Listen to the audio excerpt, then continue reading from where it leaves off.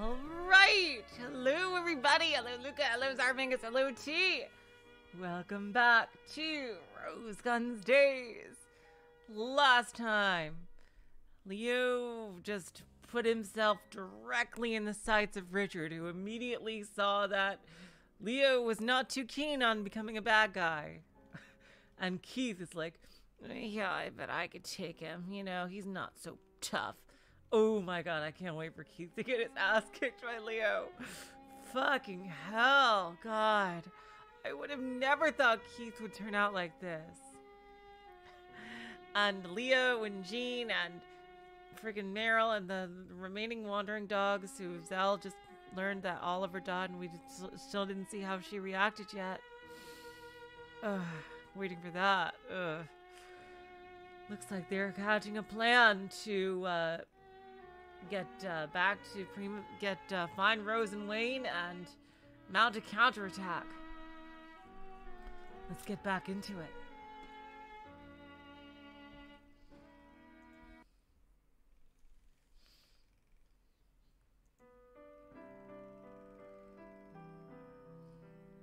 The old Rose. Ever since you went away, Rose has been fighting all alone all the time. But Rose is never such a resilient girl who could bear the brunt of all troubles.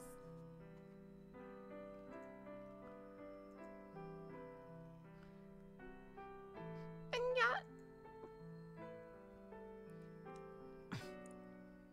the year and environment around her demanded that she bear the brunt. And she accepted that rule. During these 3 years, that girl has been hurt and worn out so much. Oh, God. She whipped herself for the people, but no one rewarded her, just abused her however they pleased, slandering her. Everyone knew, I'm sure I did it too. But we weren't able to accept her great efforts, because we're too goddamn poor. Do you know about Rose getting shot? I do. I hear that ever since then she's been kept in hiding somewhere.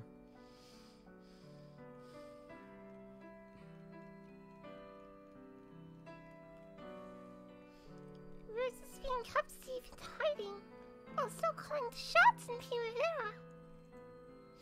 That's what everyone believes, but I think Rose might have already retired. Oh no, I hope that's the case.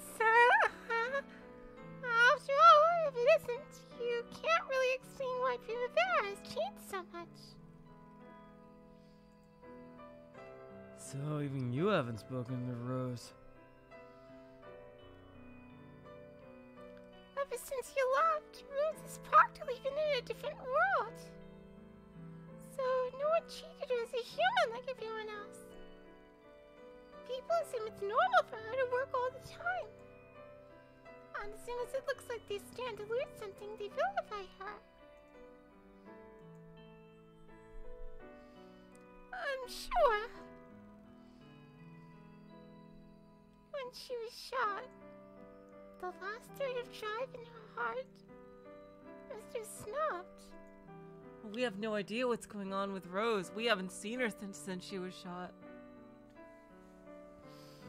I'm sure Rose blames herself for leaving Primavera's top spot until someone forgives her.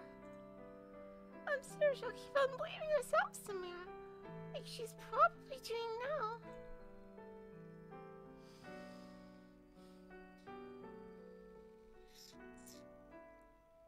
Leo, looks like you gotta come in on a white horse. I'd like to have Jeanne and Rose meet. Huh? She looks like the exact opposite of Rose, but for some reason they both feel similar. Maybe the only one who can really understand Rose. Maybe it isn't me or Richard. Maybe it's her.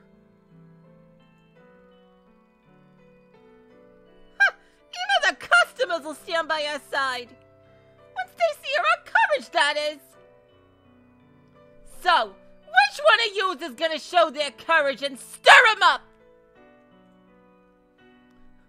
I won't do it. If they thought I was the ringleader, I'd hate to think what would happen next. Ha! And what about you, Chairman? I can't. It's impossible. Vice Chairman? Director? We might be able to manage something together, but I couldn't stand at the head. Okay, got it. Of course you guys don't have the balls to show that kind of courage. Have all the impertinence. So, are you saying you're going to do it? Hell yeah, motherfucker! Well, yeah, basically. I'll do it! When those Primavera punks show up, I'll stand at the front and welcome them in! But, no deserting under enemy fire. Got it? You'll all follow behind me and stand up against them together. Do you have the courage for that? I thought they might fall silent. However, without a moment's hesitation, someone cheered. Everyone turned around, and there was the young man from the fish shop. Sure. If Jeanne-chan's gonna do it, then I'm man enough to do it too. I could not do it. Almost immediately after, another person appeared. I'll do it too. I've wanted to stew the guts of those punks for a while now.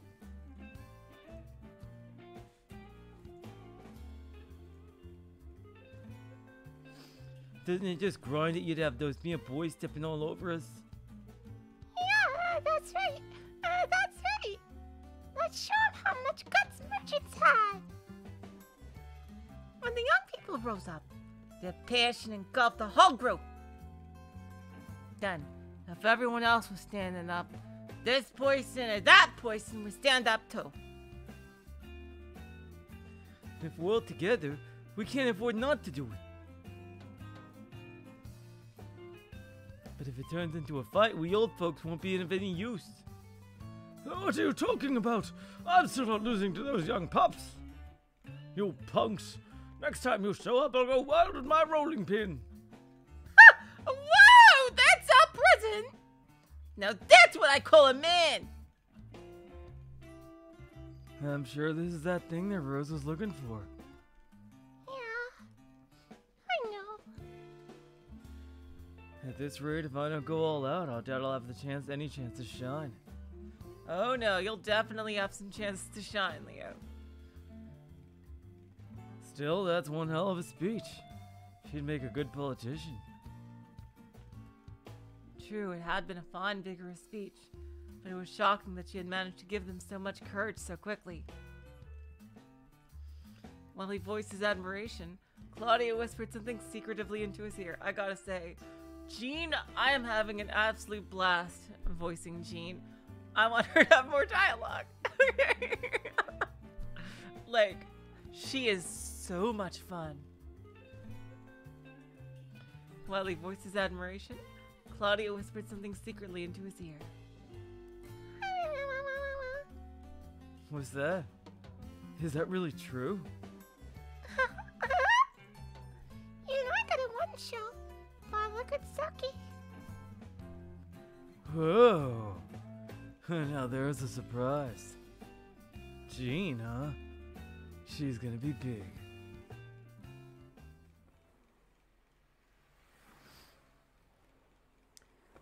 What was that all about? Courage resides in all people. Yes, I was one badass bitch. However, no one can draw out their courage alone. Regardless of how great or small their courage is, it only appears when someone pushes them from behind. And becoming the very first person to push is what makes someone qualified to become Madam. That's why both Madam Rose and Madam Jeanne are Madams. What was that about that bottle of sake? Well, as to that, Julie-san, it was just a bit of this. Toratsugu grinned and made a gesture. But Julie had no idea what he meant. It means she prepared beforehand. Prepared beforehand. Huh? Beforehand, Madame Jeanne went out to surround several young shopkeepers who seemed likely to sympathize with her and bribed them. Telling them to sympathize with her speech.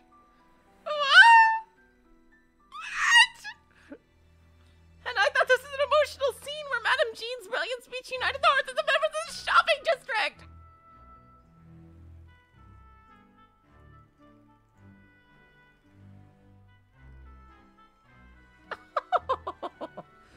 Sorry, Julie. Still, it's not fair if I don't reveal the trick. I did tell you, though, that courage only appears when someone pushes you from behind. I see. So, you were saying it was staged. However, Julie, while it is true that the enthusiasm of the sympathizers was arranged for by me, the courage they roused after being pushed from behind was, without doubt, true courage. Madame Rose's heart was too pure. She only tried appealing to their hearts. Madame Jeanne was just a bit better at it. You flatter me, young man. Still, don't get the wrong idea. I may have been more clever in my methods, but the truly noble and just one was Madame Rose. Every time. I had no words. I was stunned silent. So young Jeanne had finally appeared in the story. Madame Rose and Jeanne were starting to show their similarities. The tale spanning over 2 years is finally coming together. Damn it, I was this close to it. Oh, I thought it was a chapter break. Okay. Hey there, Jeanne-chan. Dude. I've invited a lot of friends over to play today. Totally. They're here! They're really here! Hey, President! Don't get scared! Show him the guts!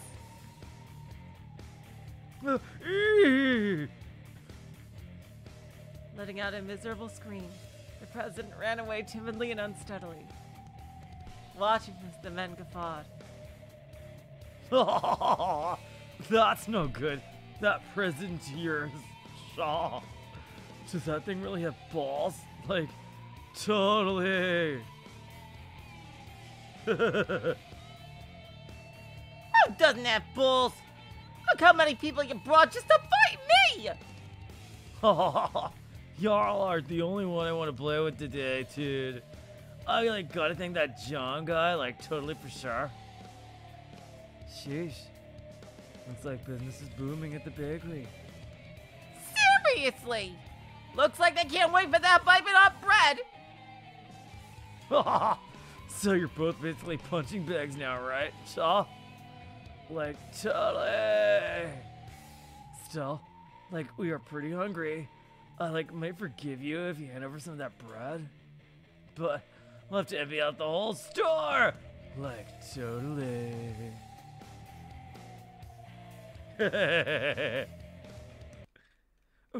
We've got no bread to waste on the likes of you. Huh? Bruh, you're killing my vibe. When he heard the voice of the President, who had supposedly run away pathetically, Tequila and the others turned around and gaped. Because standing there were shop owners and part-timers who'd come running from all the shops in the Dawn shopping district. They were all scared. They all wanted to hide behind someone else's shoulder. However, they had all gathered without a single one running away. Time for the showdown to come. The resolve from all of them give a push to the courage of each one. We'll never pay you guys again. You've mocked us too much. We've had enough. Get out of the Dawn shopping district. You want customers. People who aren't customers can go the fuck home! Whoa, Claudia. Yeah, that's right! I've been taking lessons from Madam Jeanne! Motherfucker! That's what I'm talking about, Claudia! Ooh, what's with these guys? They've all got this weird killing intent. Hey, isn't this sort of bad? Justice is on our side! Turn tail and run, villains!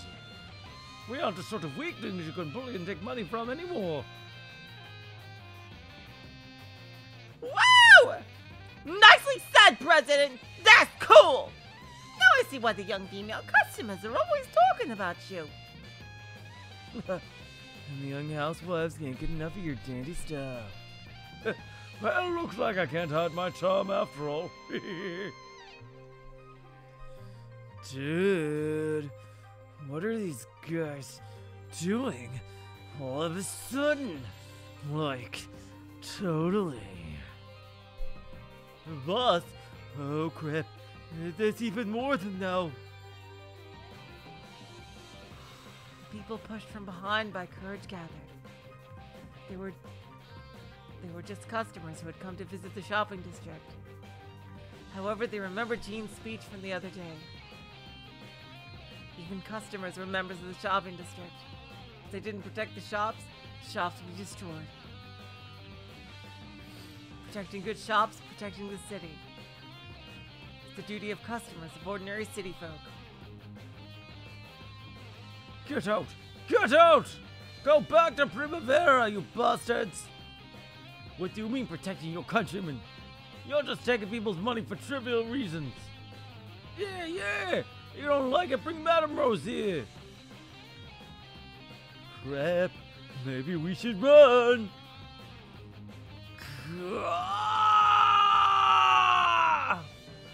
This is our answer! Break! The Dawn Shopping District ain't your plaything! If you've gotten the message, then run along home! Damn you! Getting so cocky! Like total A! Oh, but if you're headed for the barber shop, go ahead. If you hurry, I'll give you a nice uneven cut on that shaggy hair for free. Gah! Are you mocking my hat again? Like totally? Gah! Gah! Like totally for sure! Totally done! It's like becoming a freaking Pokemon now.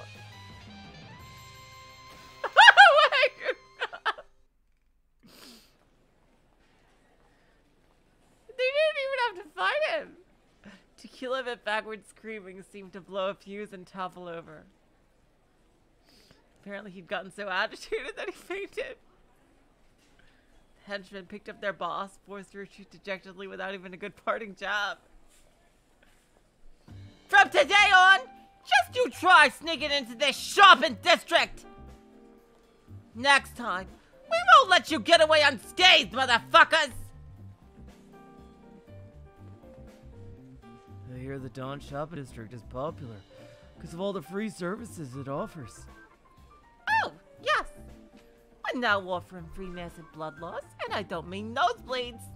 Oh, God. Damn it! Remember this. It truly was a half-assed, pot and remarkable loser.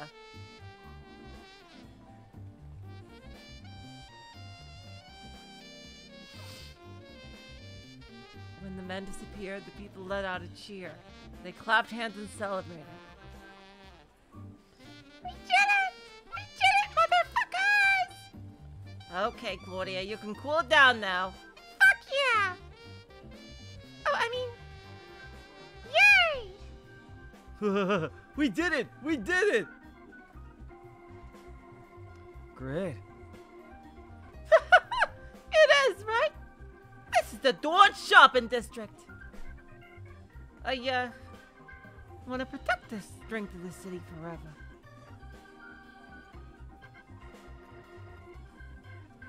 Chapter 1, Coming Home, and wow! I guess part 4 is going to be long. There was so much that there was so much before this. There was like freaking 5 streams worth before this. Hello, Mystery Theater. Good morning. Welcome to the stream. Ah, jeez.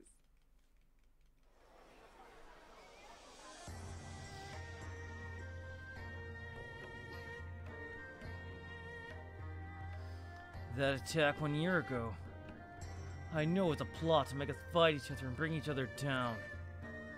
Still, can't believe we haven't found any clues after a whole year. It is an embarrassment, and I must apologize. We still haven't found any evidence pointing to the culprit.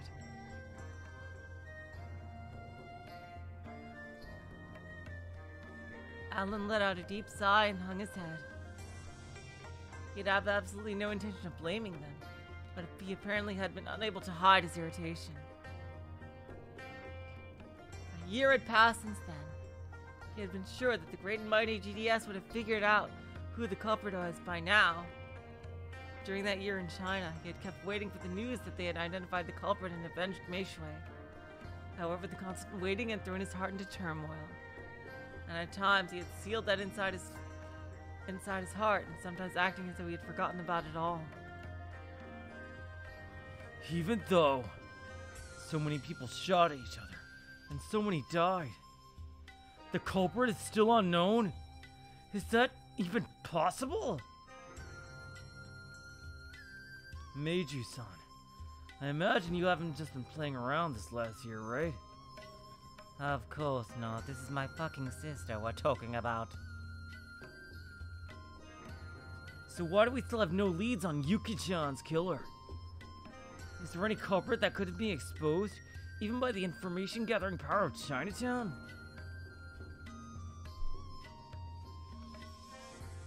Young lord.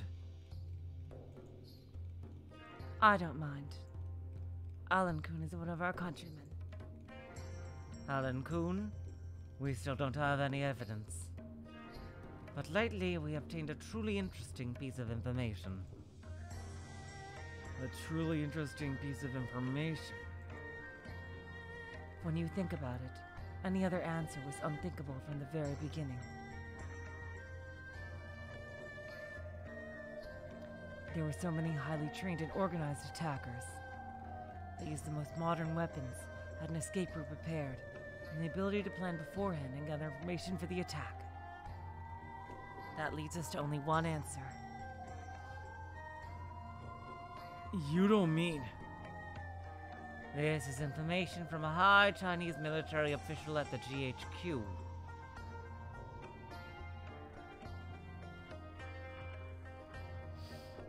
The second staff office, which is in charge of secret service organizations, has been keeping surveillance on a certain officer in City 23 occupying Forces HQ. Yes, finally! Surveillance. Oh my god. Yes! They finally found him!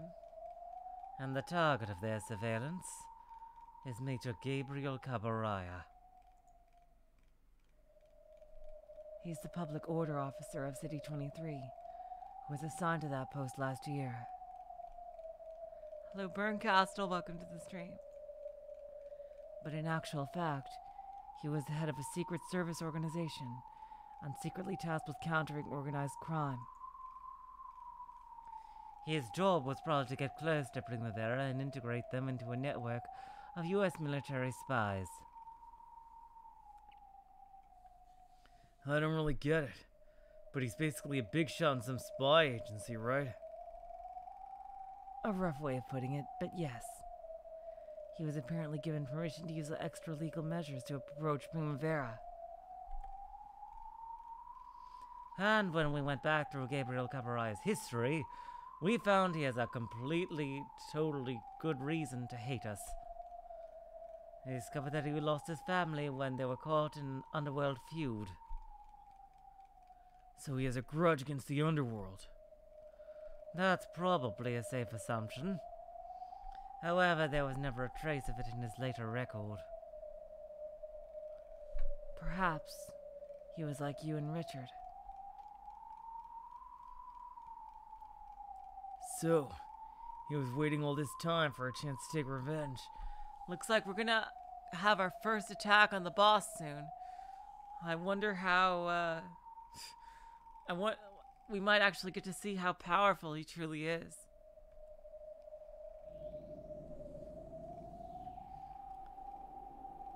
Most likely the object of his revenge is not the individuals who killed his family, but the criminal underworld as a whole. Surely he kept his vengefulness hidden for over 20 years, as he waited for a chance to gain a post that would allow him to take that revenge. Having two underworld powers fight each other would make his revenge more efficient. And not only that, but he could make the heads of both camps suffer the same pain as he did. The pain of losing family.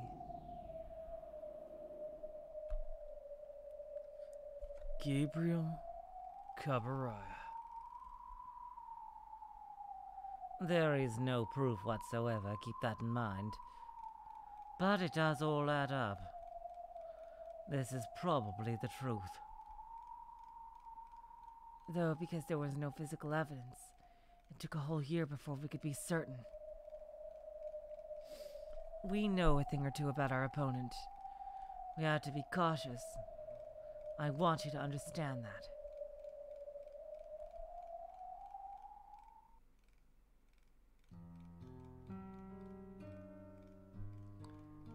Yuki's true killer. The one he'd hated beyond measure. Oh. That's just narration. The one he'd hated beyond measure. Keith was the one who shot her. But this was the person who had practically pushed Keith into doing it. And he killed Stella. He had Stella killed. Yuki's true killer. Even though his identity had been revealed, there was no further anger in Alan's heart, nor was there a sense of accomplishment. There was just a strange resignation, as though he was accepting Yuki's death again.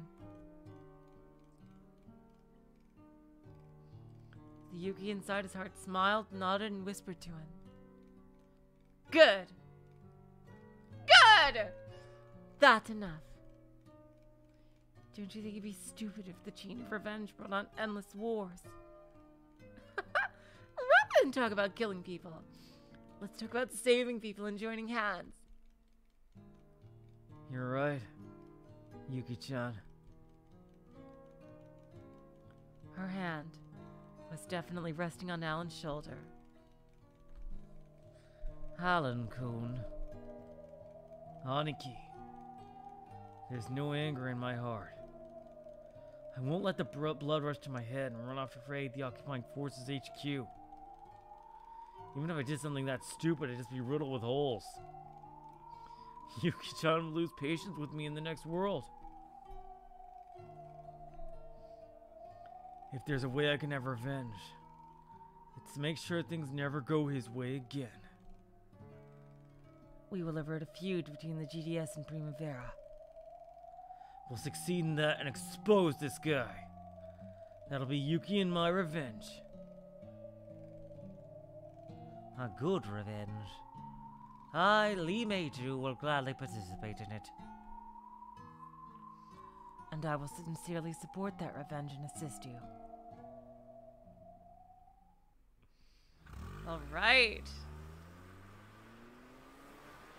We can only avoid a feud by proving the GDS was framed. And then Richard will definitely have egg on his face for sure. But there's still no evidence that would let us do that. Hey, Shalon, I keep forgetting you're there. You were such a fixture of the previous arc. I know. We should probably tell him too. What is it? There is no evidence, but there is a person who could probably provide testimony that would clear us. Who's that? The former man in charge of maintaining local public order, Captain Philip Butler. Oh no! Is Alan gonna meet Butler? Oh fuck! God damn it! What am I gonna do? With the appointment of Major Cavaraya, Captain Butler had been effectively kicked out of his position. Captain Butler was a man with plenty of dark secrets. The Major probably had some dirt on him.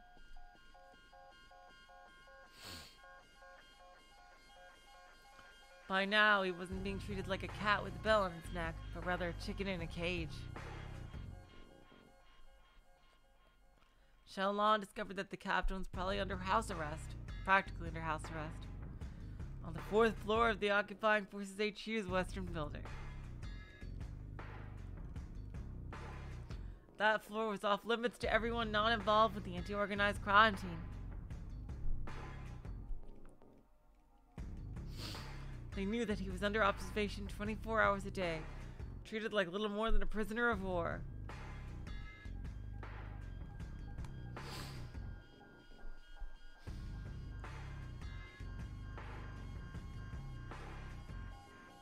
Captain Butler probably knows too much.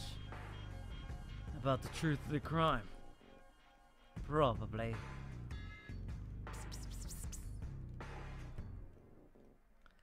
According to Xiaolan's investigations, the captain has given up resisting, but he doesn't seem to be obedient. I am sure he would give evidence against Gabriel Cabarai's conspiracy. Looks like we have to break him out. I've heard the captain and the consigliere go way back. They should trust each other. Exactly. If Captain Butler gives evidence about the conspiracy, our names will be cleared. Sounds easy.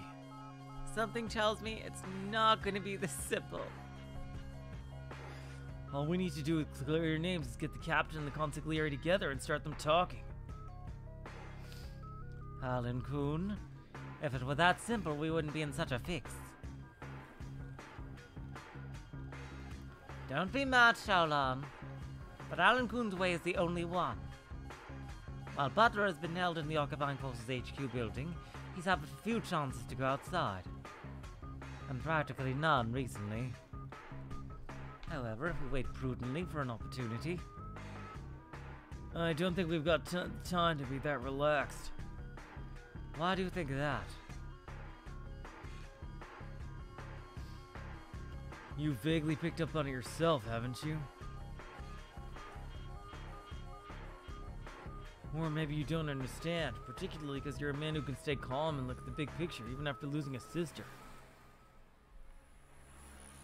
Please don't take this the wrong way. You should understand what I'm trying to say.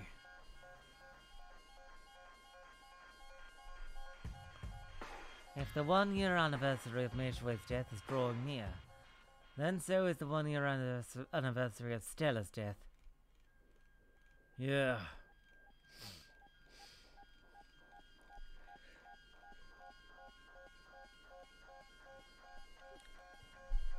Even I feel my chest getting torn apart as that time approaches. Can't imagine how the consigliere feels after losing both Stella-san and Yuji-kun.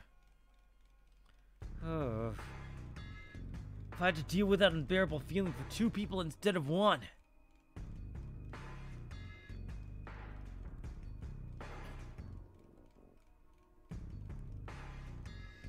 It's likely that Primavera will move very soon.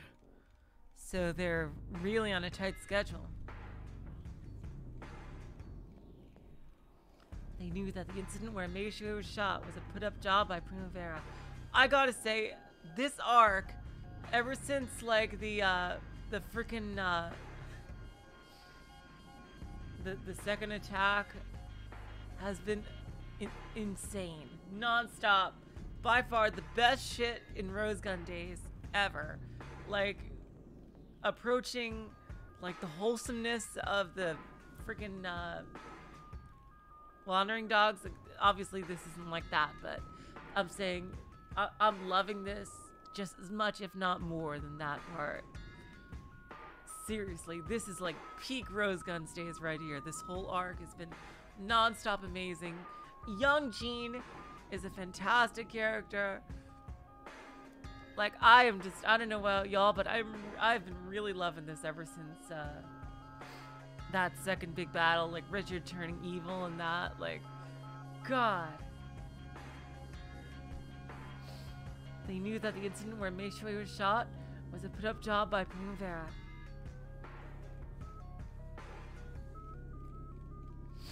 That incident had occurred the day before Stella and Yuji's public funeral. For the Japanese as well, the 1-year anniversary of the death is an important event in memory of the dead. It would hardly be strange if Richard's vengefulness had been amplified to the point of bursting.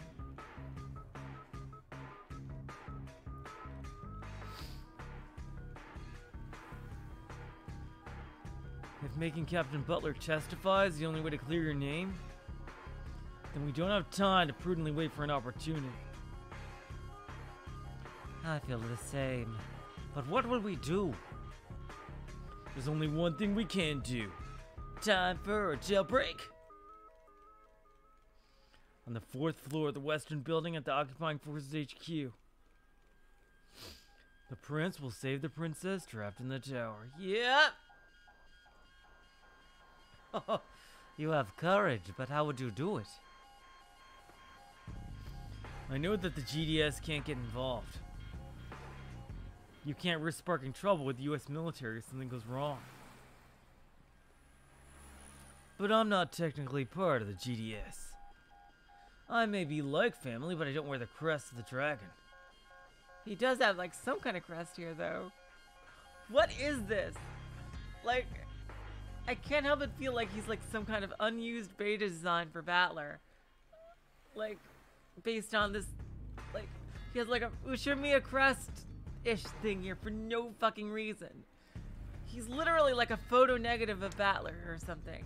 He's gotta be something like an unused prototype of Battler. He just has to be.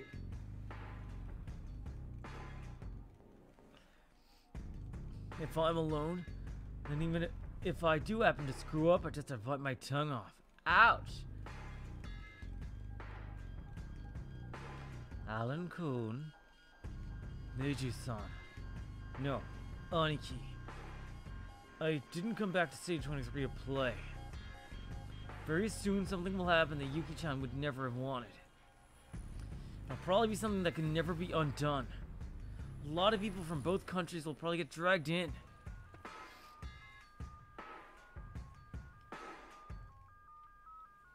If that happens, I won't be able to face Yuki-chan in the next world. Do you stand a chance of success? Well, of course. I'll raise those chances as high as I can before the start. But there's no time. Let's move right away. Right away? When exactly will you do it? Now, right? What? No recon or anything? Like... Chapter 2, Mission Butler's Rescue! Woo!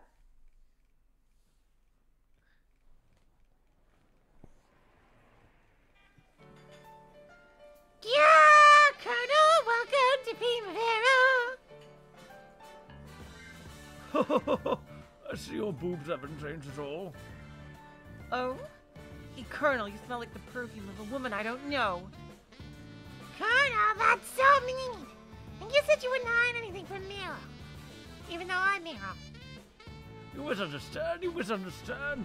I wouldn't hide anything from you, Meryl, sir. Really? Then tell me some funny secret stories from work again. Tell us, tell us. Your secret stories are so interesting. I just love them. Well, if you're asking for interesting secret stories today...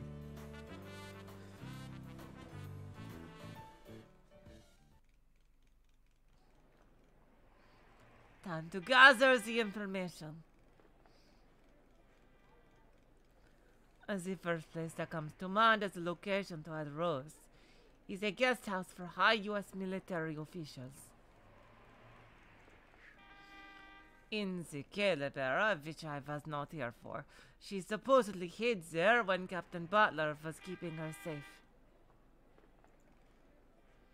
That guest house is practically a U.S. military base. Even a dog couldn't sneak in without a pass. Are we gonna have like 2 jailbreaks at once? That's awesome. From what I've investigated, that looks like a no-go. What do you mean? I tried asking some of the Goyles patronized by U.S. military people who visit Primavera, but couldn't pick up a hint of anything like that. There was a guest house for U.S. military high officials in City 23, which was once used to hide Rose.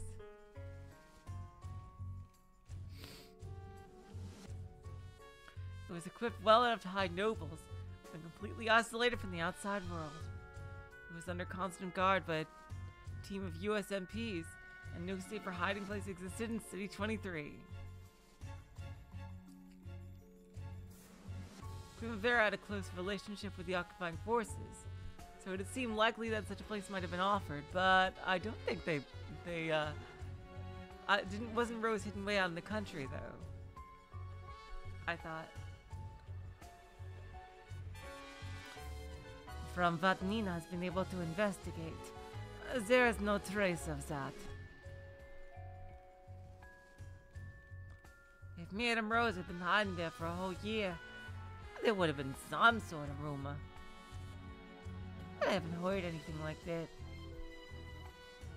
Wouldn't they be keeping that top secret? That's impossible, too. He even got info on secret meetings between the Director General and the woman he's been cheating with. Can't imagine Madame Rose being a VIP guest for a year and then never even being a friggin' rumor about it. So, it isn't the U.S. military guest house. In the harbor districts, there's a lot of hideouts villains used to use there during the Caleb era. We've been eliminating them one by one, but found no clues. I can't imagine they'd stop someone like Madame Rose in a dark place like that for a whole year. Yes, and considering she was able to exchange letters, she's probably somewhere with a bit more access to culture. It wasn't a dirty hideout used by some villain. Which means it can't be anywhere in City 23. I agree. She's probably being held in a hotel or something similar, but it isn't one in City 23. If it was a City 23 hotel, the information network of ladies of the evening would have spotted it sooner or later. The only ones who knows where she is are the consigliere, the Grand Boss, and Aniki Wing. Vincent has been my Madame Rose's side this whole time, yes? That's what we've heard. If Vincent has been tamed by the consigliere, just like Madame Meryl says, then I don't think it's possible for Vincent to be confining and observing Madame Rose all by himself. Yeah, they need several guards there. And not just for a day or two. It's been a whole freaking year, so they must have a pretty large number of people. Where are all those people coming from? If only the consigliere and Grand Boss knew about this, since they can't be coming from Primavera. And they ain't from the U.S. military neither. Could it be a family from another city? Even if the GGS and Dash and Bang are out, it's possible they might be offered a hideout by someone they're on friendly terms with, like the Satomi Alliance in Chiba. As to that, Madame Meryl's already contacted Amanda-san in Chiba to check. The answer is no. Fucking hell. Satomi Alliance knows nothing about Madame Rose's whereabouts. If we're looking for other possible groups that might have friendly relations with Primavera, there's the Castiglione family and the Orlando brothers. If the consigliere is rallying cries to expel all foreigners, it's unlikely he'd lead a Madame Rose in the foreigners' hands. Yeah. I don't think that's likely either. Is there any Japanese organizations besides the Satomi Alliance that Primavera might rely on? Japanese organizations in the countryside besides the Satomi Alliance? I've never heard of any. But it's just possible. That's just possible. It might be someone without a connection to Primavera, but with a personal connection to the consigliere or Grand Boss. Can we investigate that? I can now. Charles the Rogue has leveled up considerably since we last met, Zell.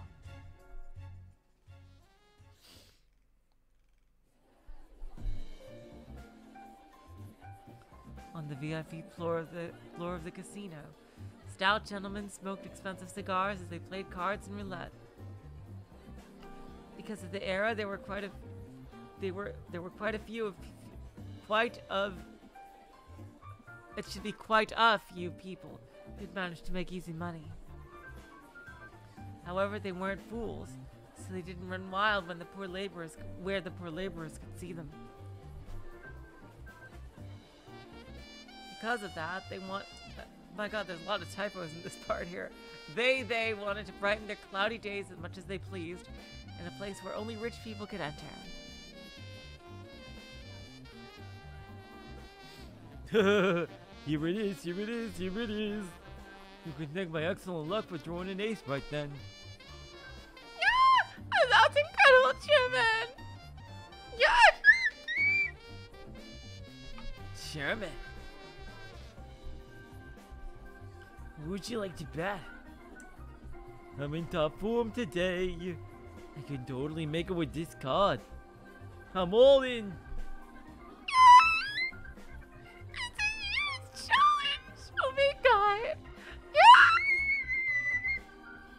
Sorry about that.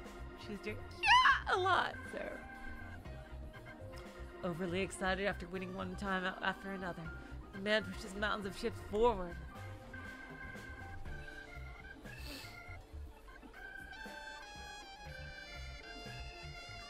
The card was an ace of spades. He stood a very good chance of winning. This music reminds me of Danganronpa. Oh wow, Charles looks so mature here. Doesn't this music remind people of Danganronpa? It certainly does for me. V3 especially here.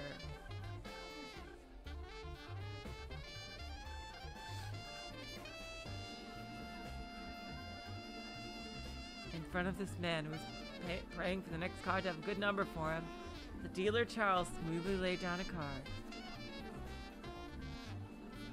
By now Charles had further enhanced his genius level dexterity. Oh, he maxed out his dex. That's very smart for a rogue, allowing him to manipulate cards at will.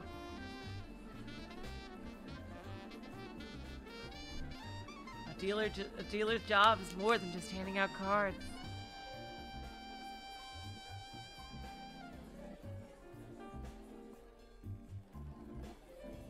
A dealer is an entertainer. Gives the customers a marvelous balance of victory and losses, creating a stimulating span of time where they can forget reality.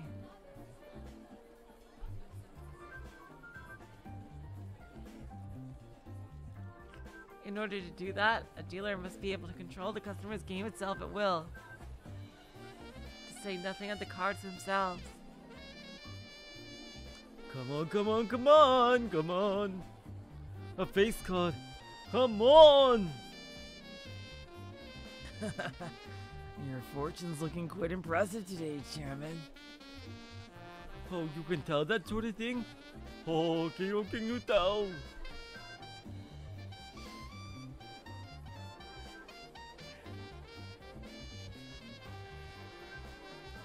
When you're in front of a customer overflowing with good fortune, you can see them dance. Huh? Dance? You can see the card stands. Charles's smoothly flowing fingers placed a card in front of the customer. That simple act was done with a beautifully graceful action, as if the viewer was witnessing fine art.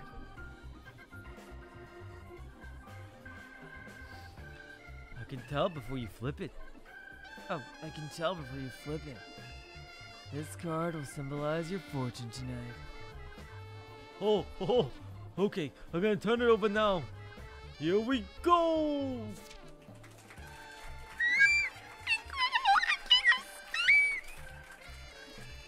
Did you see that? Tonight I'm the king of the spades! Congratulations! A big victory for Chairman Yoshida.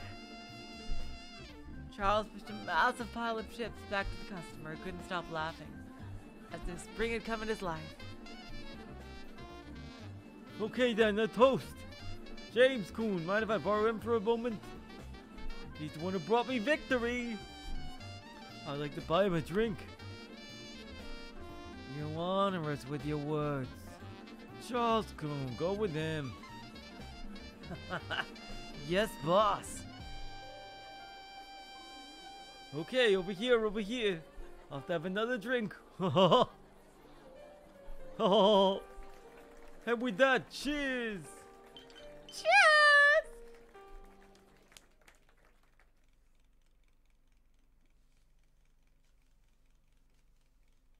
Oh, me? I've known Richard Coon for a long time. I brought quite a lot of his money. He charged a ton of interest, so he must have made a mint off me. But Chairman, I imagine you've raked in far more than that using those funds. Chairman, that's incredible! More. Man, do I feel excitement tonight. The consigliere used to be a moneylender. Oh, the consigliere used to be a moneylender, right? He made it big over and over again as the owner of a small business, and now he's consigliere of Primavera. I'm sort of interested in the old days when he was still struggling. Right now, Richard's a huge boss in the criminal underworld, but believe it or not, he ran into a ton of trouble in the old days. I've known him for a long time, after all. I know everything about Richard Coon's past, including people he would trust the most. Oh!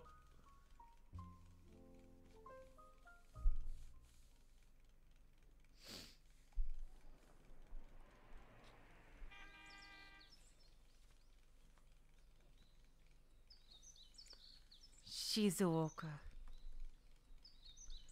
Apparently an old business partner of the consigliere set up shop in Shizuoka.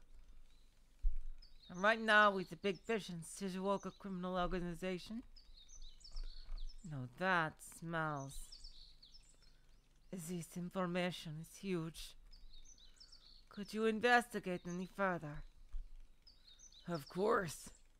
An honored customer coming this Saturday knows a lot about it. He's pretty fond of me. I'm sure he'll tell me. Oh? So I guess boy dealers do more than deal out cards. Of course. Entertaining the guests is part of my job. Oh my! What have you done, Charlesy? Huh? You mean? Why are you guys looking at me all creepy? No, I didn't mean anything like that.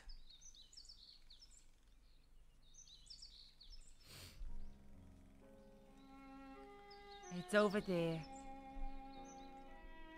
Oh God, oh God. Oh no. Oh God, oh God, oh God, oh God.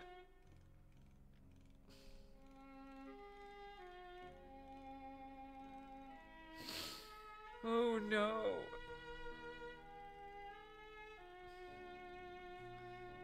Zell came back. Oliver. No! Oh God! Oh God!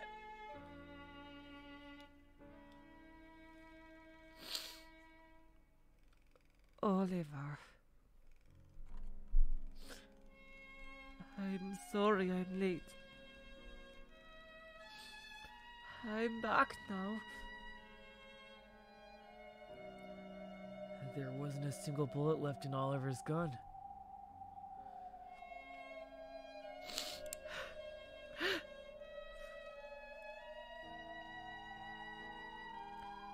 He fought bravely until the very last moment.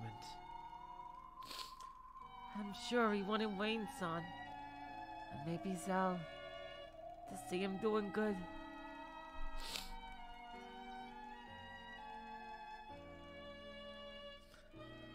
The procession Oliver was guarding was completely wiped out.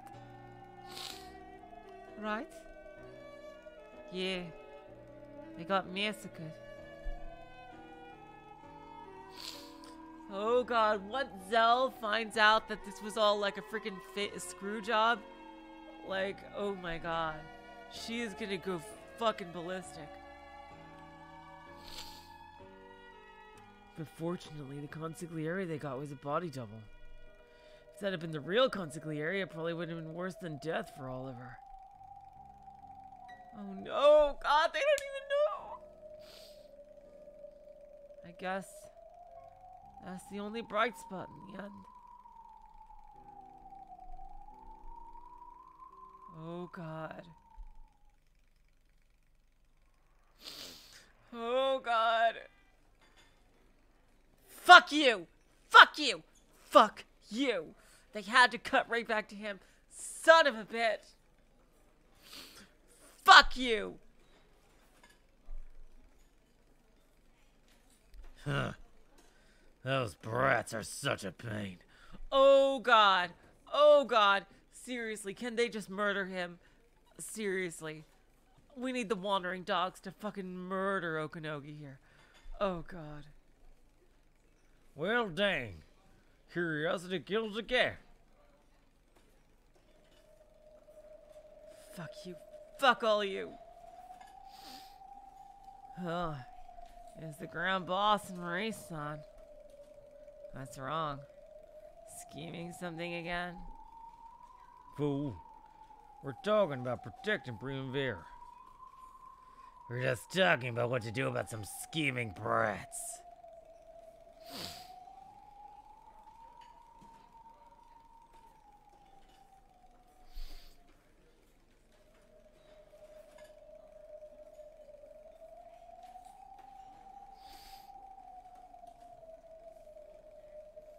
Huh?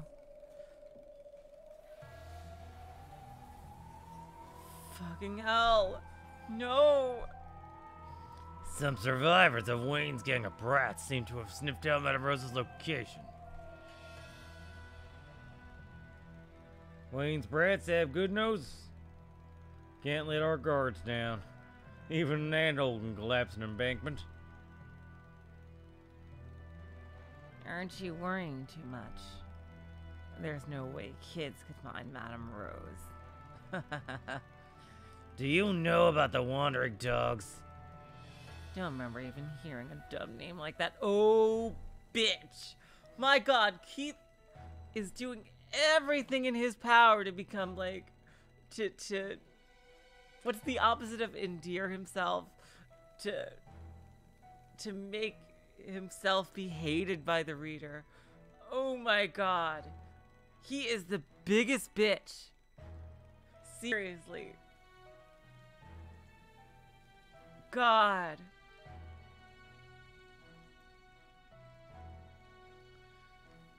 You're a special team Wayne built once out of brats with particularly keen noses. You weren't around at the time, so you probably don't know, but they got quite a few big accomplishments to their name. They were so cute and wholesome. Shame we'll have to kill them. In the end, the consigliere even let them attend the pasta gathering. In other words, even people like that were acknowledged by Richard. Keith's eyebrows twisted visibly unhappily.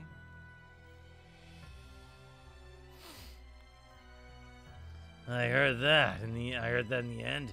The Ren made Madame Rose's unofficial personal guard at the consigliere's recommendation. Well, there was some trouble during the soy sauce war. They went back to square one after that. Maybe they were the ones strengthening Richard back then, not you.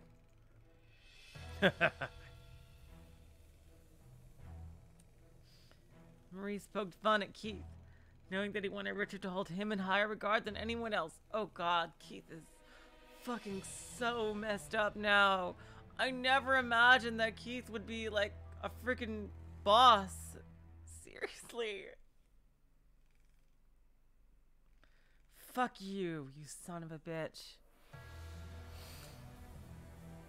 Sort of feels like unpleasant people are popping up all over the place lately. Yeah, I doubt we're getting all chummy with Leo either. Leo is our advisor. I won't let y'all look down on him. God, I am the only one with half a moral left. Shh.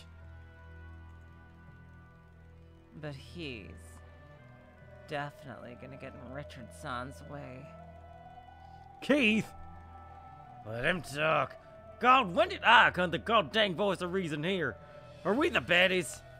Yes. Yes. Oh, god dang it. Before he gets in Richard San's way, I'm going to end Leo Shishigami. I'd like to see you try, motherfucker. At that instant, a heavy object nearly grazed Keith's eye and plunged into the wall. What the fuck? Whoa, that was dangerous. I see your arms as terrifying as ever. A suited arm was sticking in from the darkness of the hallway. It was Alfred's arm, which had thrown the knife with a keenness sharper than its blade. Oh, Leo is my prey. God damn it! Alfred has become their fucking minion. Unbelievable. If your plan is to snipe Leo, then I'll snipe you first. Oh my god, he's become one of these type of villains. Yes. Huh? What's going on? I don't get it. Clearly, you've never watched an anime before. If those wandering dogs are gonna make a mess for my friend Richard, and I will clean them up. Wandering dogs take down Alfred and then fuck up Okanogi. Oh, okay. Great. Rats like them aren't worth my time. Seriously?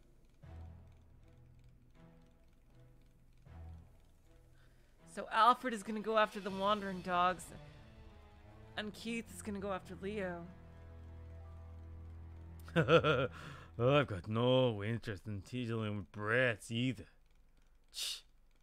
Why does everyone around here piss me off so much? Don't poke fun at him. A friend of my friend is my friend. I was just playing a I do remember that, Burncastle. little. I got a little listen to you talking. When I heard my friend was in trouble, I just couldn't ignore it. I feel bad for them, Like hell you do. but we better make our move before this starts getting messy. If we're gonna erase them, we gotta do it ways away. Do we really have to erase them? Yeah, Cyrus is the only one with moral fiber left, and I bet Cyrus is gonna die early because he's the only one questioning everything going on.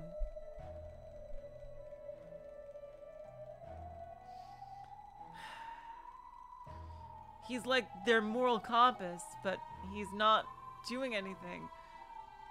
They've completely become a team of villains now.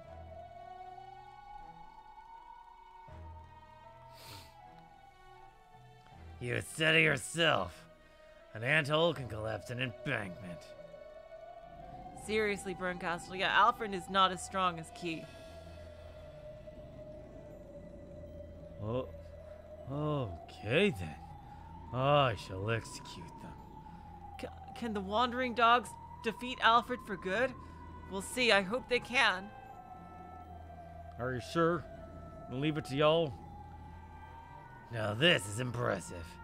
We'll get to see the killer crazy Alfred at work again. Yeah, I get it. Alfred, take care before trouble starts, okay? Fucking hell. God damn it.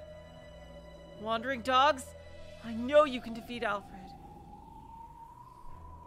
Yes, Grand Boss. I was getting bored anyway. I am a hitman. Hating shops and getting their money isn't my real job. Do it quietly. Don't make too much of a scene.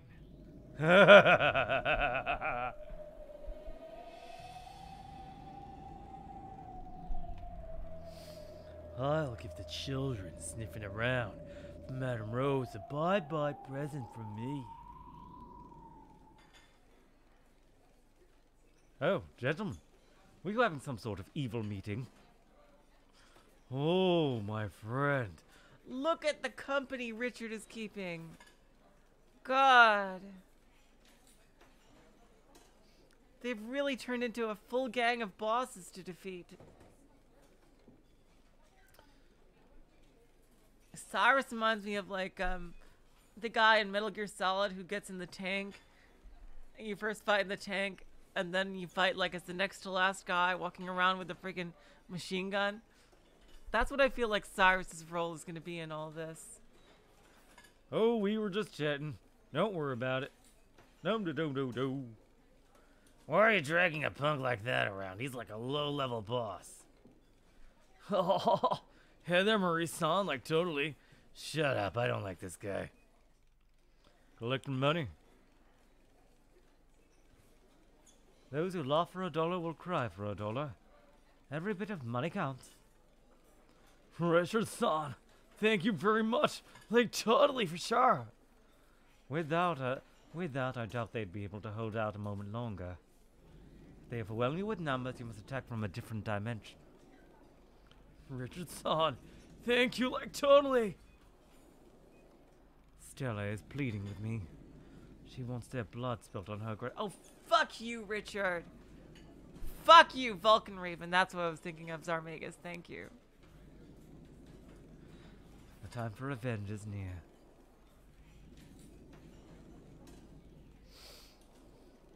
We cannot have too much money. That Jeanne bitch, you better watch out, like totally. That happy friends game of yours will get wiped out by a single slip of paper from Richardson. Like totally!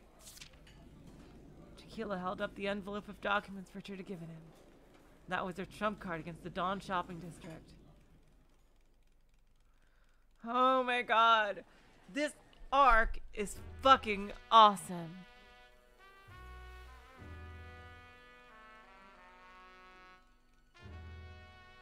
Seriously, I am loving this arc and what it's setting up for. No, Rose does not want the Wandering Dogs dead. It's freaking all the evil people on Primavera now. Richard is just gone full psycho. Oh god, hold on you guys. I just gotta take a quick bathroom break. I will be right back. Seriously, the setup for this arc is fucking phenomenal. I am loving this, like, setting up all these confrontations with all the different bosses. Awesome. Love it. Love it, love it, love it. I'll be right back.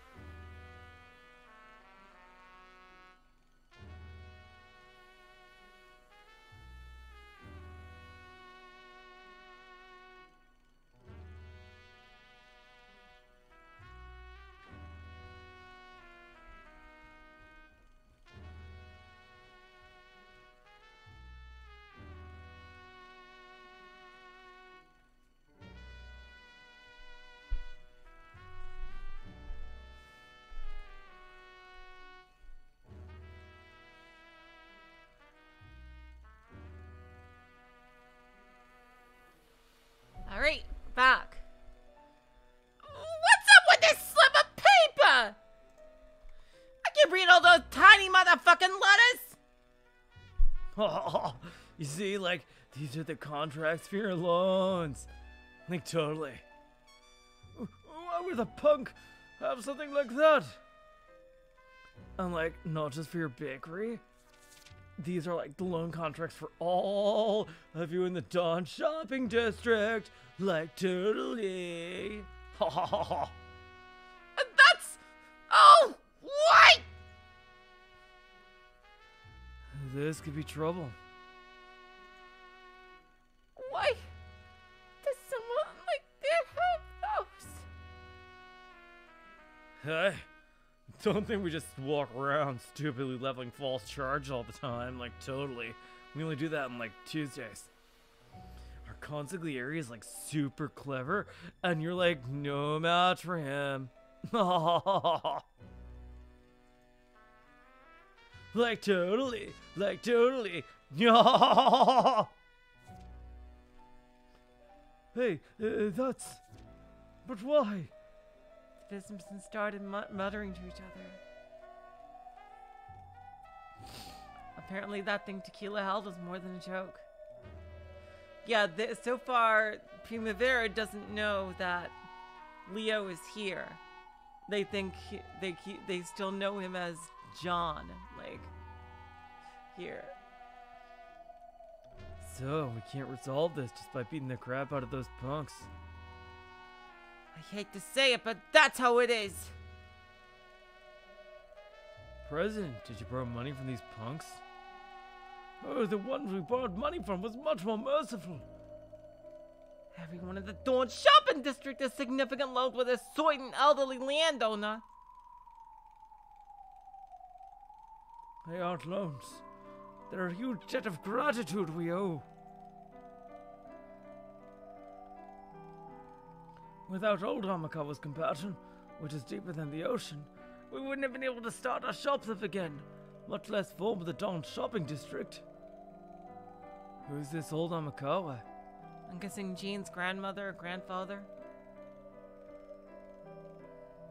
He's a really huge landowner who managed the area around the Edo River. There used to be a pompous geezer called Amakawa Shoten. Hey, Jeanne! That's no way to speak of old Amakawa.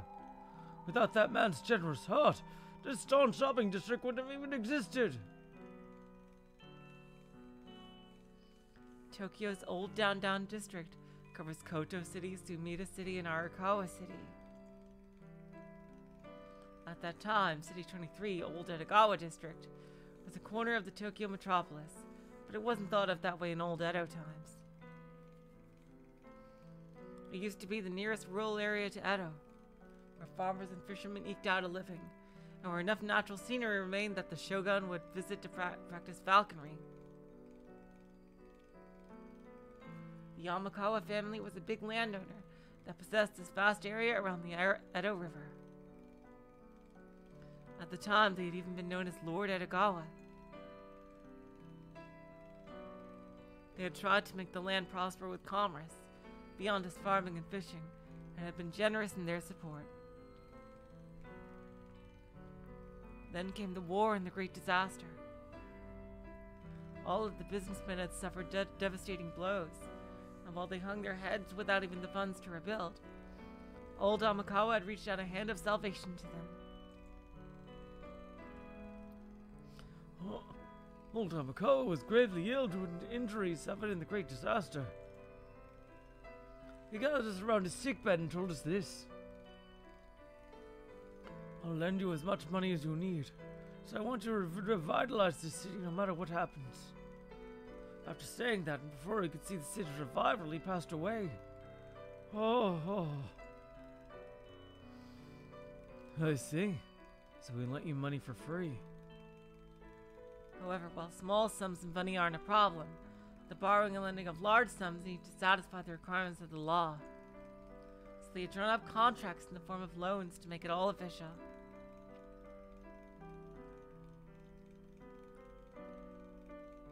And sure enough, those contracts outlined the loan repayment deadlines and methods, detailing the interest and penalties to be applied for lack of payment.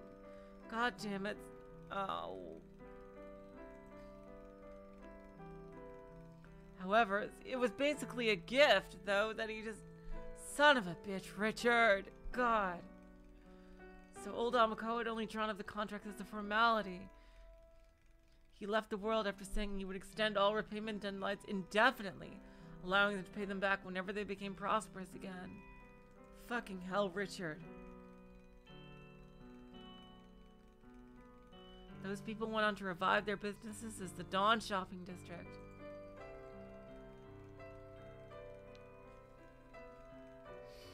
The name Dawn comes from the first character in old Amakawa's real name, Shoten. It was done so that they would never forget the favor they owed to that man.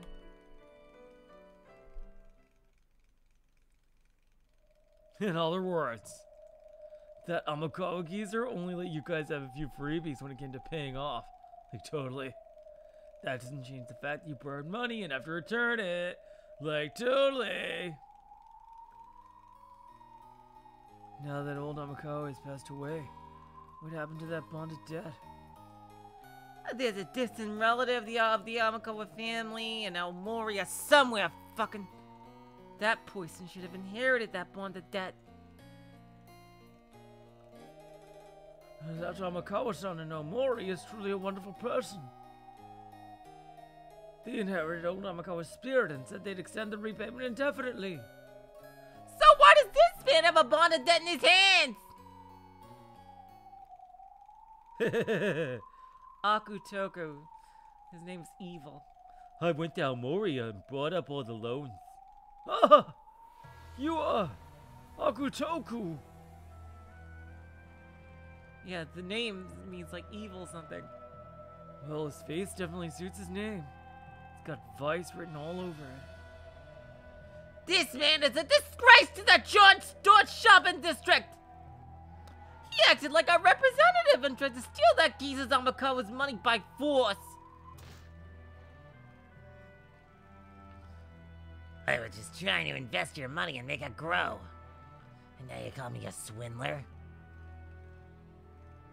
Shut up, swindler!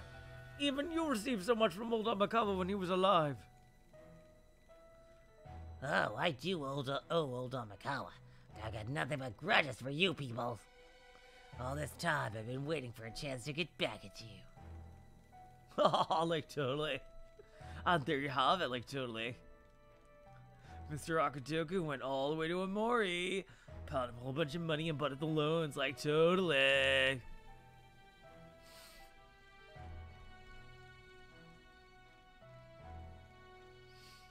Akutoku pretended to represent all of the Dawn Shopping District and made contact with the Amakawa family in Aomori.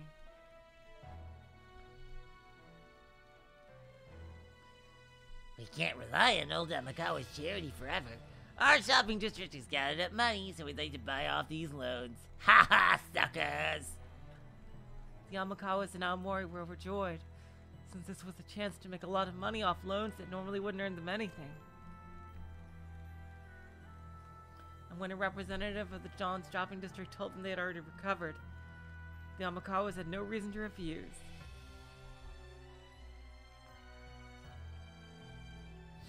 Of course, Primavera had prepared all the money. Tequila had encouraged Akutoku to draw up the plan, and Richard approved it. In this way, Akutoku and Tequila successfully gained something vital to the Dawn Shopping District. I've never forgotten my grudge against you all for calling me a swindler. Are you saying you did this to get back at us? My god, you're such a bitch. God, what a coward. You used to be such a good poison. Where did you go so wrong? Shut up!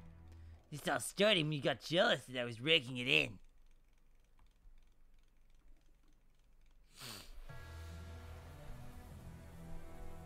And when I proposed that we all make money by sharing these profits, you call me a swindler. I'm so sad. Oh, woe is me.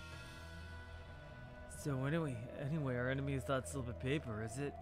Is Leo gonna like snatch it out?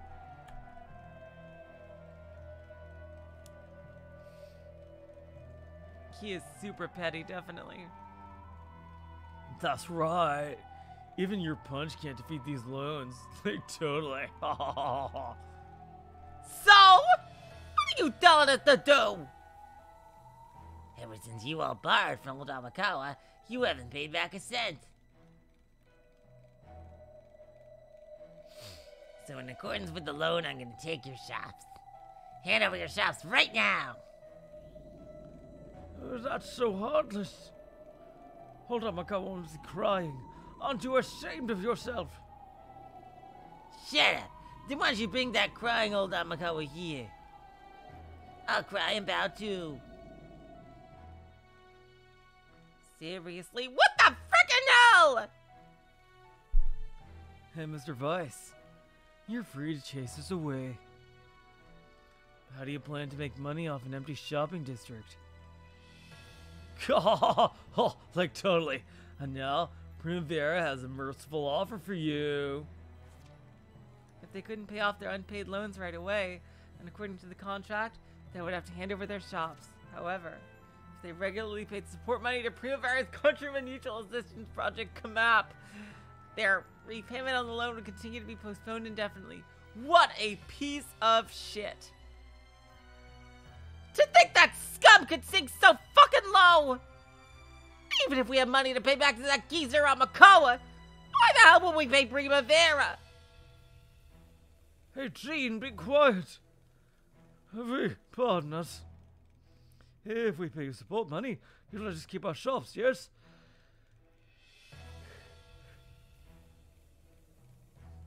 Like, totally. Even I get tired of having to beat you up all the time. What do you say about settling all this now? Like, totally. We'll give you time to think. Will you fold up shops or pray Primavera? Will you bow down and apologize for calling me a swindler, or will you bring me a crying old Amakawa? Choose whichever you like, totally. Yeah.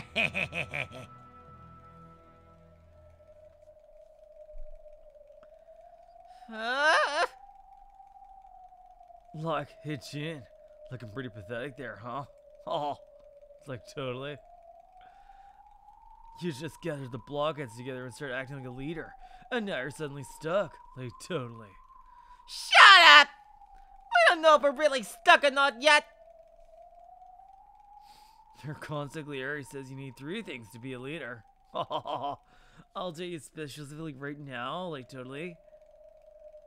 Influence, wealth, and force, right? Bingo! Like, totally. Jeanne, you're just a part-timer with no influence at all. And you're a pauper without any wealth. You're enough for sure to have a bit of force, but that's it. You're not at all qualified to be a leader. There's no way you'll become a Joan of Arc at the Dodge Shopping Center! Like, totally! Ah! God damn. Oh, things are not going well for either of our groups.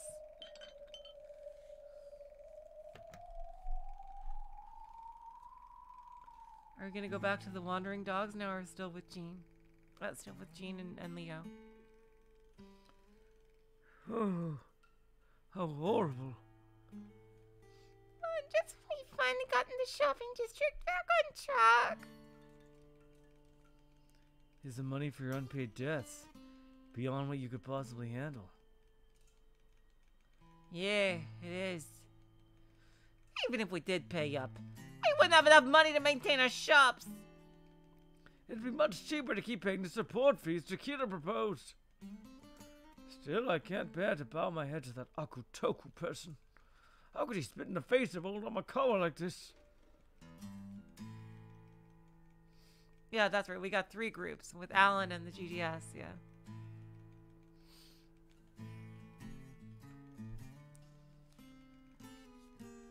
He's saying he'll have to bow to him or hand over the shop, right? Sure, I'll go bow my head now. I finally got my bakery back on track. I can't hand it over now. These shops are practically the only assets we have. If we give them up, we'll have nothing left. We can't hand over indeed.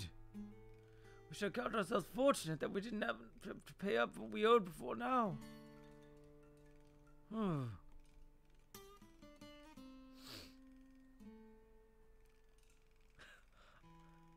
Like you look when you put it that way.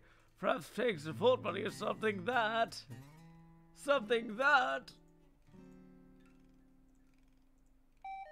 can't be helped.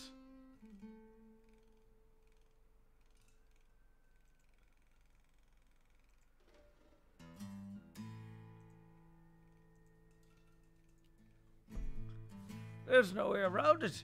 This is the one thing we can't. No! We can't do that, people! We may have had a contract when it came to those loans, but there ain't no limit to their threats! If we fold now, they'll keep asking for money without end! I agree. Even if you accept their deal, there's no guarantee they won't threaten you again. Hey, shut up, you two! What option is there other than paying up and bowing?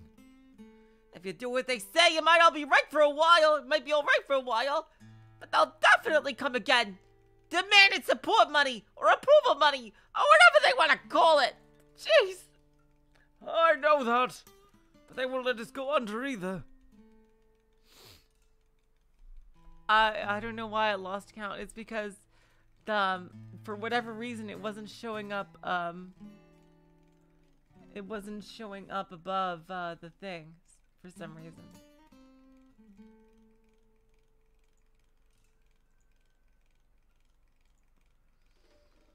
Yeah, I don't know. It wasn't because it wasn't brought to the front. I don't know why it was like that for this.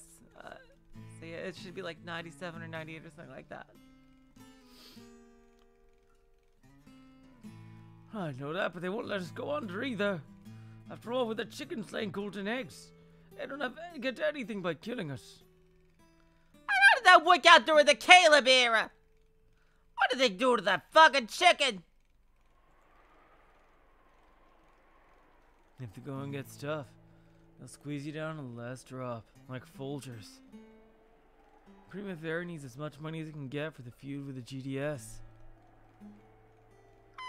It's gonna be another mafia feud. God damn it! Why does this keep happening to me?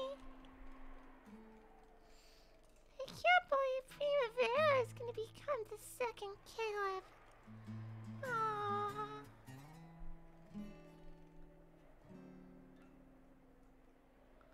Even if you do pay up, that won't bring peace. Instead, they'll use your money to buy guns and make a mess all across the city. Everyone!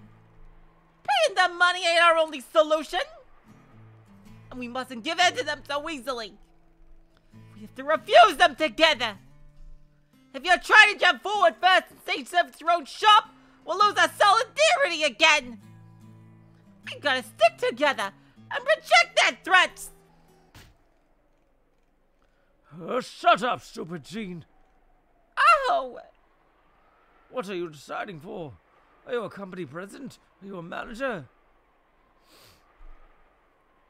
You're just a mere sales girl. It doesn't matter to you whether a shop goes under or something happens in a shopping district. But our fortunes and lifestyles are on the line. You aren't even part of this. President! Oh, let go! You're an outsider. We don't need your opinion. First off, you aren't our representative or leader. Since when did you represent us? With his arms made strong by years of bread making, the president lifted Jeanne by the back of the collar, pushed open the sliding door leading out, and threw her out. Oh! President! Come on, out with you. You're an outsider. Come on, you and the bodyguard, get out. Sure thing. The sliding door was closed. Jeanne, who had landed on her butt, rose to her feet while wiping off the dirt. She hung her head dispiritedly in a way that wasn't at all like her. You okay? So, I ain't even a part of this, huh? God, the artist did so good with Jeanne's expressions. Seriously. She's got to have, I'd say she has the best character design in this whole freaking game. Young Jeanne, they knocked it out of the park with her and her expressions. Don't worry about it. Since you work here, you're definitely a part of this. No.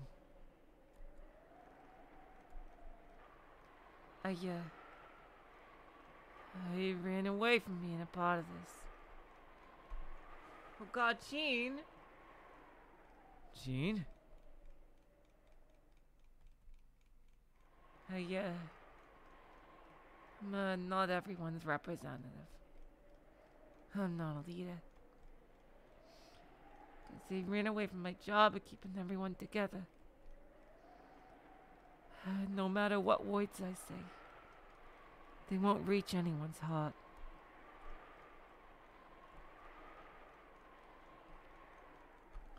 Small drops of rain started to appear in the cloudy sky. However, Jeanne looked up at that sky, her mind racing. Her expression was filled with some kind of regret and resolution. John. Yeah? I'm gonna go home and get ready. And then, let's head the fuck out. Head out where? Around. To a few places. Let's go and take back a fate that I must fulfill. Ooh, rain effects. Oh my God, we haven't seen Rose and Wayne in forever. Wow. Well, son, the rain is getting stronger. Let's go back to the car. Wink. Yeah. I think that I really wasn't a woman well suited to be madam. That ain't true. And even if you weren't well suited to it, I think you overcame that handicap after all your experiences as madam.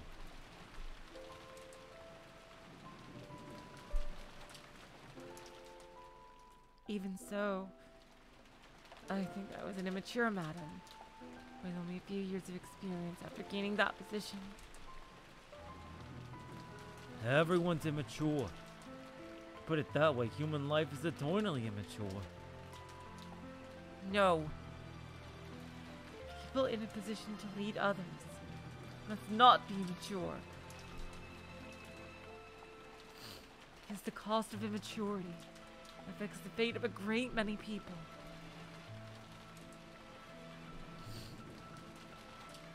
I also may have brought a lot of comrades to their deaths because of my immaturity. Oh, that's Rose. That's Wayne. God damn it. I also may have brought a lot of comrades to the deaths because of my immaturity. Hey, we aren't allowed to be immature.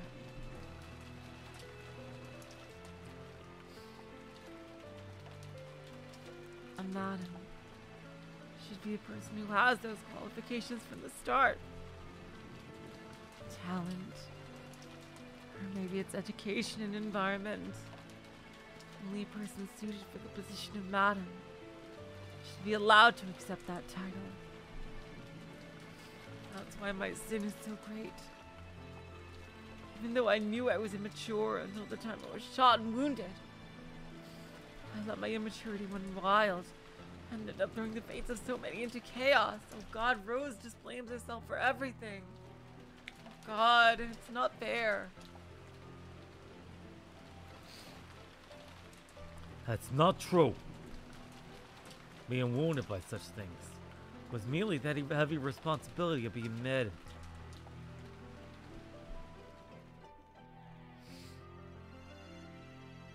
At the very least, Amanda-san was more qualified than me. She was a school teacher, and she had a lot of experience teaching and guiding people. Meryl was wonderfully qualified with her charm and resilience, and Stella's clever wisdom made her an excellent candidate too. I did have the ability to mediate between them, but that doesn't make me qualified to be Madam. And Madam doesn't have time to waste on caring for people. She needs to have the ability to simply stand at the front and lead people with her back. I was never fit to be Madam. But I couldn't quit either. Whether you're qualified or not, you are the Madam, Rose-san. That's wrong. I should have kept on waiting in order to pass the position on to someone who's truly qualified to be Madam. I'm sure of it. Someone who is born with the fate of standing in front of the people, believing in that mission their whole life.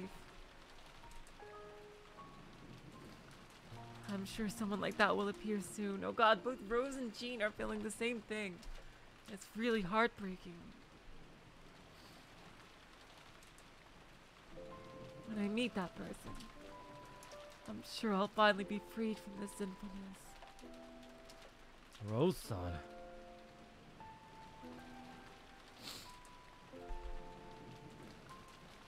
No, Rose, you gotta stop blaming yourself. None of this is your fault.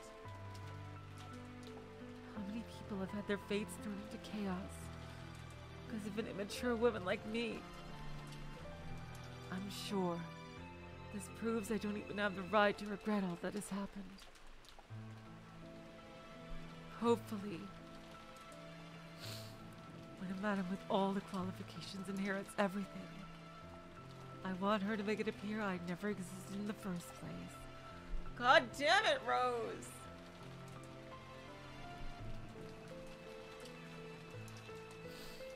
No!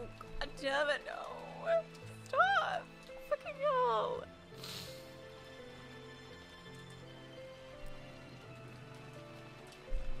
I want her to erase that shameful, sinful days where I was an immature madam. Ugh. It's tough. Leading people. I had thought of Madame Rose as a saint who rose up in response to the era.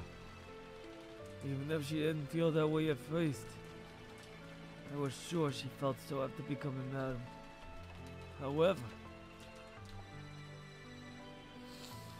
I'm sure everyone came to her one-sidedly for support, like me. And she was kind-hearted and wanted to live up to the expectations of those around her. I'm sure she acted the part of the Madam they all wanted.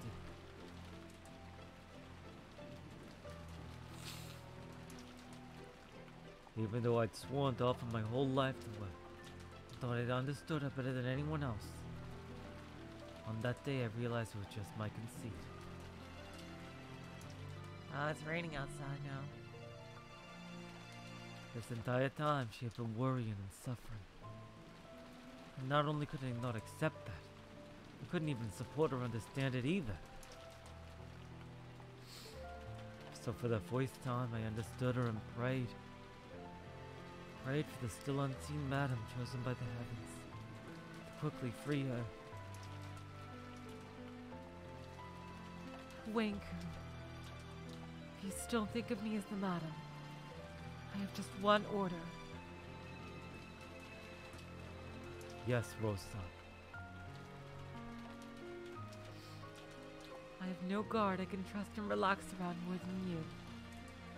And I know you're a tight-lipped person who can accept it even when I open my heart to you like this. If you meet a true Madam, Yes? support that person from the bottom of your heart. I'm sure that person will need you.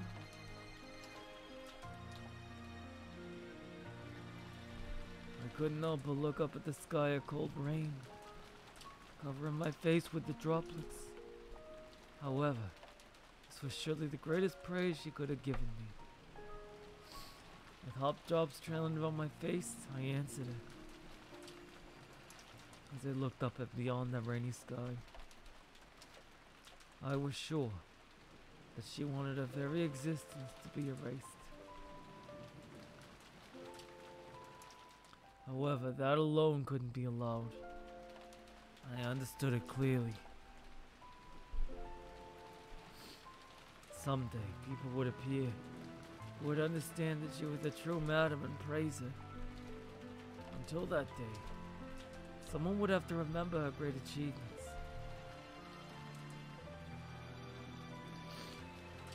I thought that surely this was the fate, the mission demanded of me by the heavens that brought me to her.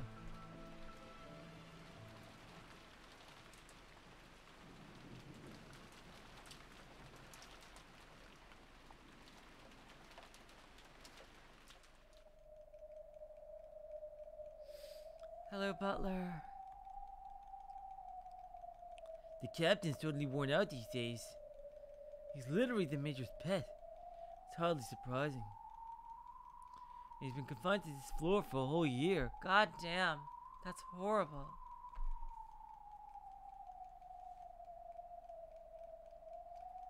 Except when the Major brings him outside, he isn't even allowed to lay foot on the stairs. He's always under observation, whether it's eating, using the shower, using the bathroom. God! I go insane after 3 days of that.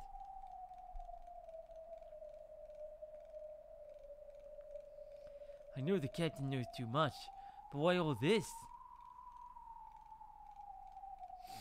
They could just make up some crime to accuse him of and throw him in jail. And that's what makes the Major so creepy. The Major hates the Mafia and people make use of them.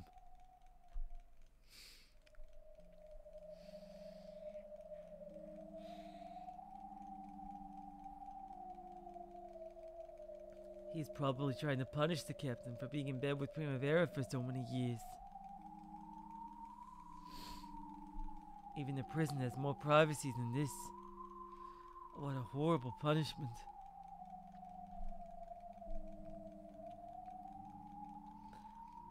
Having his freedom stolen for a year and being kept under close observation was treatment on the level of torture. Oh, this is narration now. God damn it. Even some of Gabriel's subordinates are starting to sympathize with this worn-out butler. However, while they sympathize, they still had to quietly and mercilessly obey Gabriel's orders. They had to continue blocking all communication between Butler and the outside world.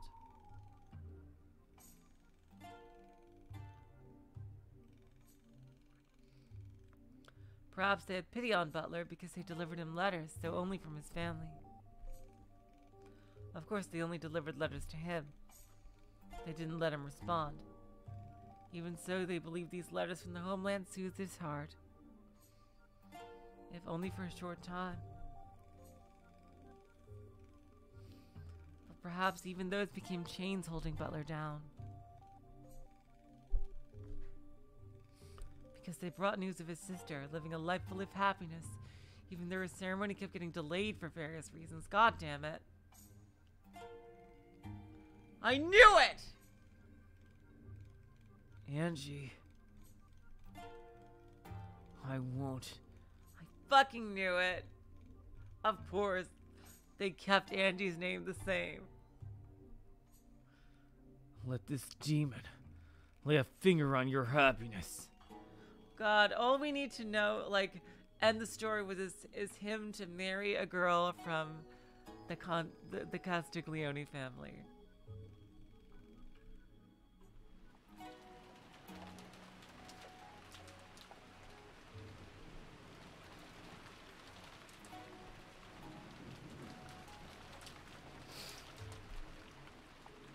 The entire large fourth floor of the occupying forces HQ Western Building was devoted to Gabriel's anti-organized crime department.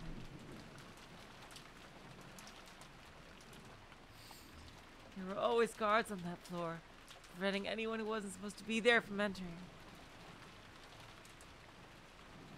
Even the Director General couldn't use the toilet there without Gabriel's permission.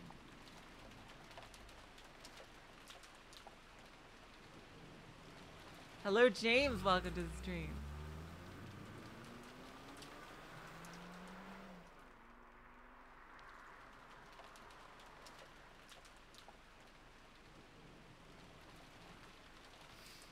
Never thought I'd be breaking into here. You can still withdraw now, you know. If I do, something's gonna happen that can never be undone. Do you have the plan and layout memorized? Got it memorized? Of course. If you mess up now, there won't be a chance to save you. I know. But this is my Yuki-chan's revenge.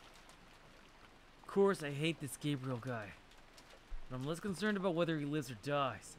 I'm more concerned about whether things go as he's got planned. I wonder, is Alan gonna fight Gabriel at some point?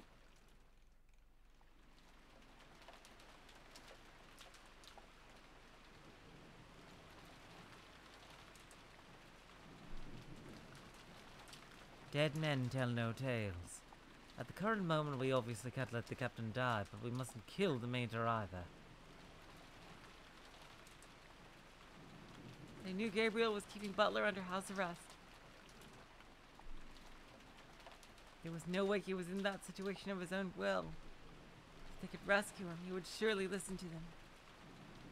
Richard would listen to Butler.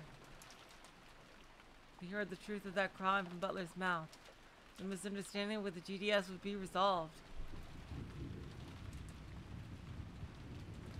However, in actual fact, it felt to be almost impossible to rescue a man as confined as Butler practically was.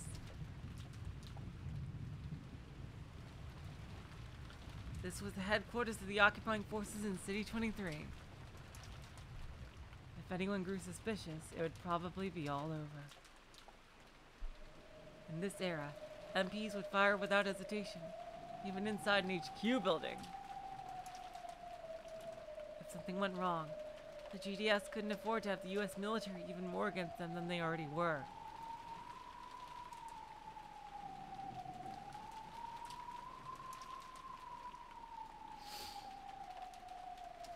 As a result, the direct rescue itself would have to be done by Alan alone.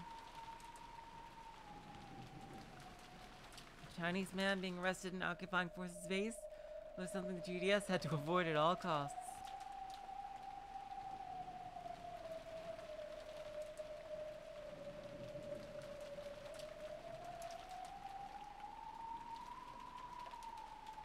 However, Alan was fully aware of all the danger.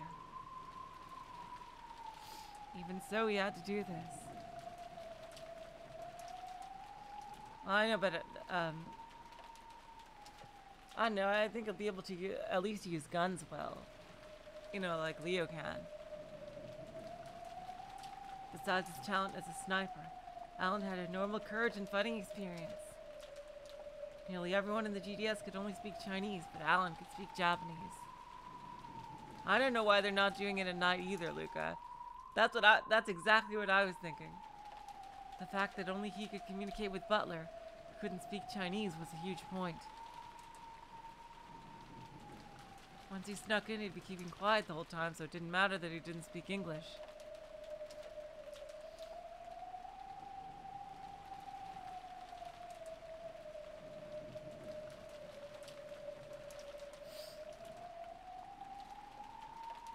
Of course, Meiju had prepared beforehand so that they would be able to back up Alan in various ways. He'd offered all kinds of support, including information and a map of the building. Even if an alarm went up and everything went to hell, as long as Alan could get Butler outside, a means of escape had been set up. Oh, he's got a silencing. Wow. He'd even begin a cutting-edge silenced pistol used by Chinese military special forces. Of course, if he shot it, he'd be half dead already. In case the worst happened, he'd even be given a suicide pill. Thanks for everything. So it feels like I've become a spy. He's got the silenced PP7 and everything. Only you will sneak into that floor, but we will back you up using all we can muster.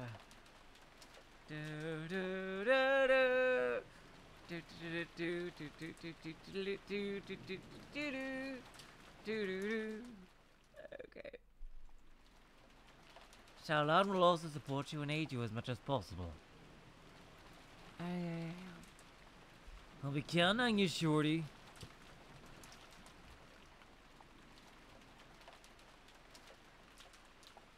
Alan, who had already spent many days with the GDS, knew full well about the many skills packed into her small body.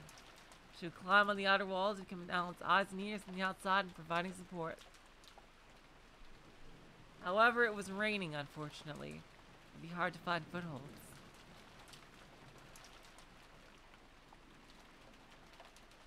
Even she didn't want to die. She would support him as much as possible, but it had been explained to him beforehand that she would be limited.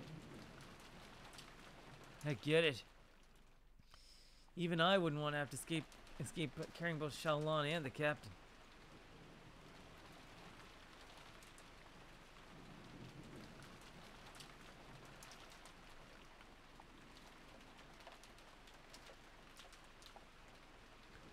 She said that's my line. Alan didn't know how to read lips, and Shaolan didn't speak Japanese. However, they learned a minimum level of hand signals, and were capable of understanding each other enough that it wouldn't inhibit them during this operation. It's like then it gets a codec call. It's like, Alan, come in. Lose it, lolly lule low. Colonel. Metal Gear. Ever since the day they had decided to rescue Butler, I knew I was gonna do it eventually. The two of them had worked on this plan and trained together.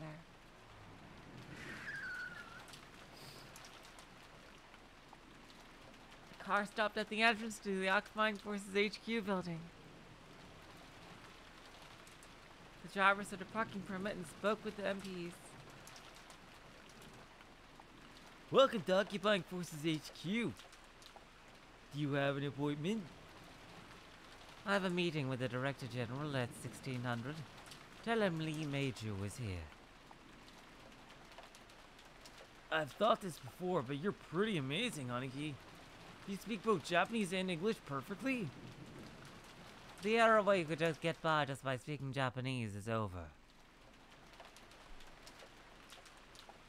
Didn't you learn at least a little Chinese after living in China for a fucking year? Only one phrase. It's a greeting. Rebenren. I've never heard of that phrase. That isn't a greeting. It means Japanese person. Yeah, I know Ren means person in Chinese, so it had to be. Oh my god. Is that so? Everyone said that when they looked at me, so I was sure it meant hello. Ah, Fuckleberry Hound. I'm certain they were quite amused when you greeted them in kind.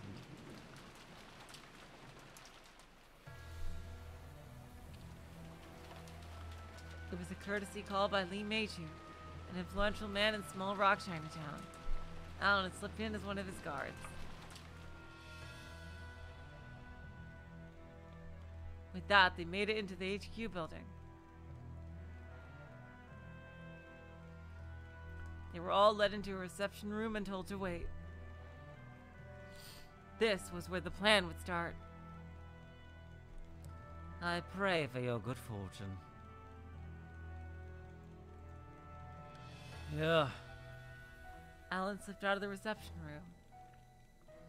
This is his first time coming here, but the map had been thoroughly beaten into his brain.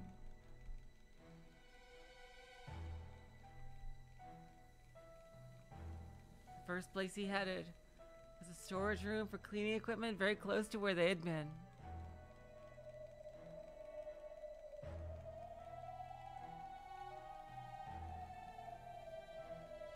Okay, you guys, I'm pretty sure this is going to be a really big section. And I'd like to start this next time with this whole big thing where Alan breaks in and tries to rescue Butler. God, this is going to be so exciting, you guys. I really want to, I don't know, I really feel like I want to begin the next stream with Alan, you know, this whole sneaking mission. I just think that's going to be a really great way to start the next stream. I have had an absolute blast doing this day. This arc is fucking phenomenal. Loving it, loving it, loving it. Seriously. We've got like 3 different stories going on right here. We have Alan in the GS. We have the wandering dogs and, you know, trying to rescue Rose. And then we have freaking, god damn it, and Leo and Jeanne, like you know, in their whole thing with protecting the shopping district. That's so cool, you guys. This is the best Rose Gun Days has ever been. Awesome. I'm loving it. Alright, you guys, so until next time, I will say so long, farewell, auf Wiedersehen, good night. You're all the sweetest of hearts. See ya.